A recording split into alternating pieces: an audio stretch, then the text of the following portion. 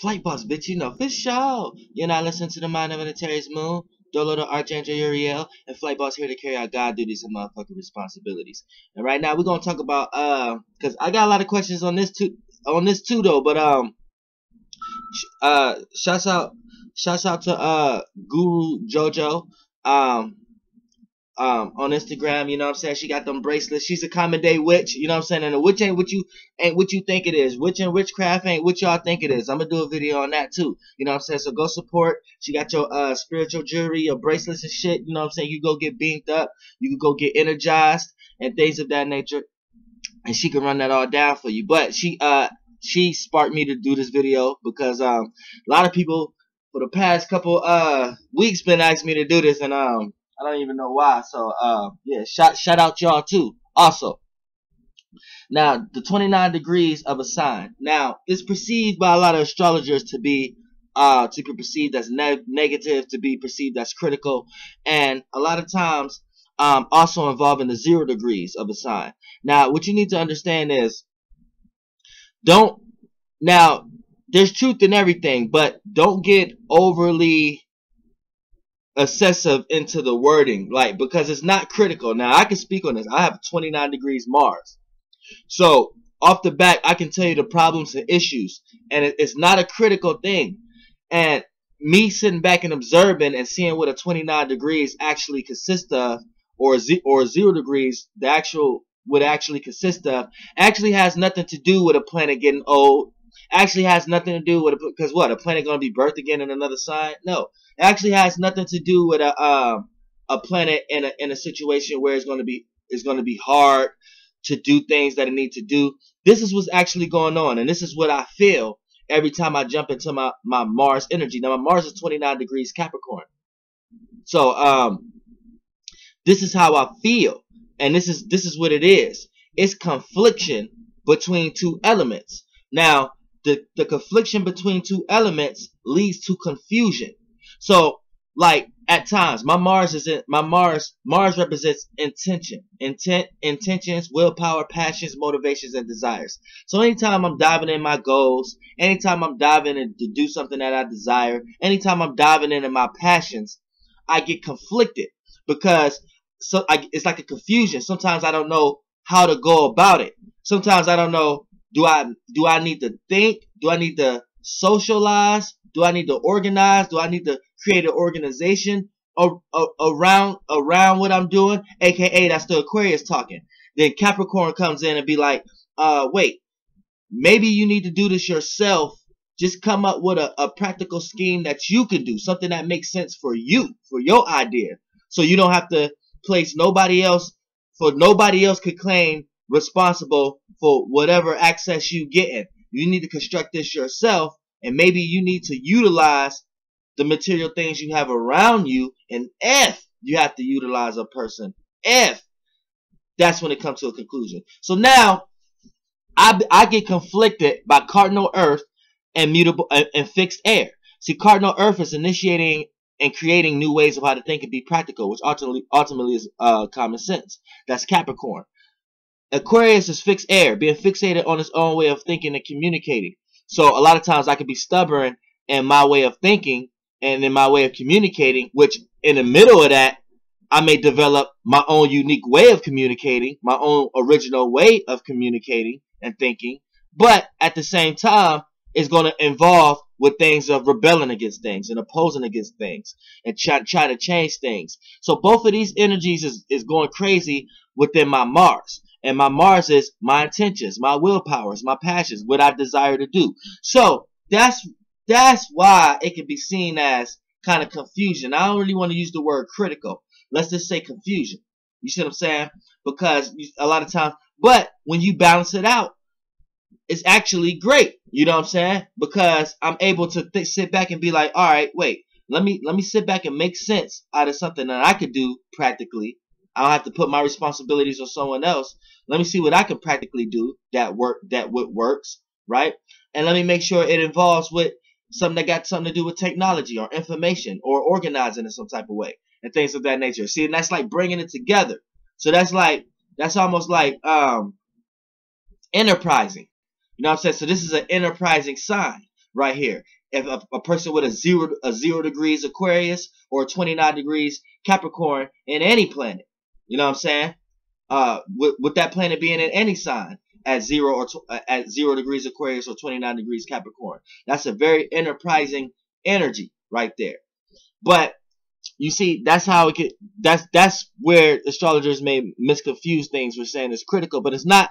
I don't want to really use the word critical. I would rather use the word confusion. Sometimes you're confused on which route to take, and that is not just 29 and 0 degrees. Now it could play out the most harshly with those, but a 28 degree of a sign will feel these effects, and the 1 and 2 degree of a sign will feel these effects. But just mainly the 0 and the 29 degrees. But you know what I'm saying? It's still like a balance, because to be a cusp has to be a 5 degree orb. So a 5 degree orb, you have 0, you have 1, 2, 29, 28. That 5 degree space, that 5 degree orb, if you land on any one of those degrees, you become a cusp. Now, it's like a balance scale. So with the 29 and 28 degrees of a sign, your planet is going to play out the character traits of that sign, but being backed and supported by the sign that's coming next. So you're still a cusp. It's like, is this what people may see first? For an example, say you are a 29 or 28 degree Libra, right? Now, what people and how you're gonna feel first is people may pick up from you first is being social, being communicative, being relatable. You know what I'm saying? And like socializing. But that's being backed and supported by intenseness. You kind of aggressive with it. You see what I'm saying? You kind of more selfish with your relativeness. You relating to others for like a selfish desire, or I don't want to say selfish, but maybe something that you passionately want to do, something that you desire. So you may socialize and put yourself out there to relate to people in that matter. So that's where the Scorpio energy will back and support you. Now, say if you was a 1 degree Scorpio or a 1 or 2 degree Scorpio, right?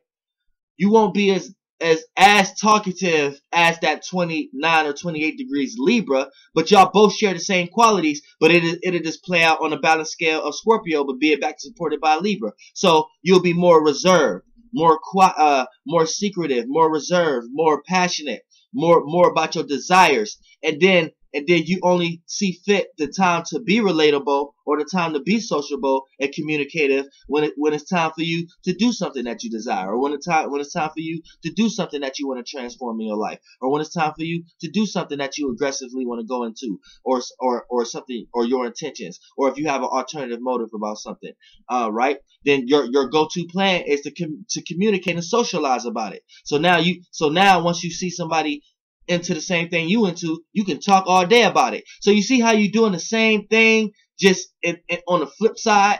You see what I'm saying? Just on the flip side. And if you was a 0 degree Scorpio, you would do a natural blend of this, Libra and Scorpio. But it doesn't matter. From the 29 to 28 degrees Libra to the 0 and 1 and 2 degrees Scorpio, that's a cusp. Y'all all carry the same energies. It's just the way y'all carry it out, the degree is very peculiar. You see what I'm saying? So all those is really critical, but the reason why they want to say the 0 and the 29 degrees is so critical is because that's when a planet is leaving a sign, and then that's when a planet is freshly in a sign. So 0 degrees is freshly in a sign. 29 degrees is is exiting a sign. So that's why they want to say just those cusp is the most critical, because it's just when the most confusion going on. I don't like to say critical. It's just when the most confusion going on, to the point that like I was saying, back to the 29, 28 degree Libra, like they won't be confused on to socialize first, then get reserved and think about the alternative motive with the person they was just socializing with. You know what I'm saying? The 1 and 2 degree Scorpio, you know what I'm saying? It won't really be a confusion to, and I meant to say 28 degrees Libra, but the 1 and the 2 degree Scorpio, it won't really be a confusion to be reserved first and analyze a person's actions or alternative motive first before socializing and communicating with this person first. Now the 0 mostly and the 29 degrees, which I ain't mean to say the first time. I meant to say just the 28 degrees Libra. But the 29 and the 0 degrees is when the most confusion going on. It's like if you was that Libra Scorpio cusp at a 29, 28 degrees, sometimes you're thrown off. You don't know whether to observe a person first, alternative motives, and then communicate, or communicate and socialize and be open, then look at the alternative motives based upon they say. You'll get confused, and you'll find yourself putting yourself in a lot of circumstances and situations that force you to find out.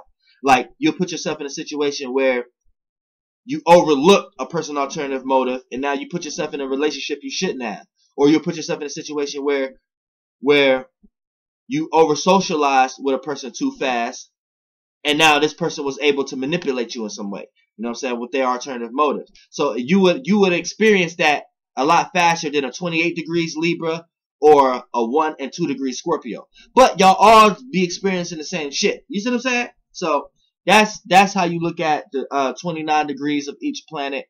And I don't like to say critical. I just like to say that that's a realm of confusion, because the planet is stuck between two elements and two modalities. So it's stuck between two ways of looking at things, but it's just stuck at two ways of looking at ways and things of that nature.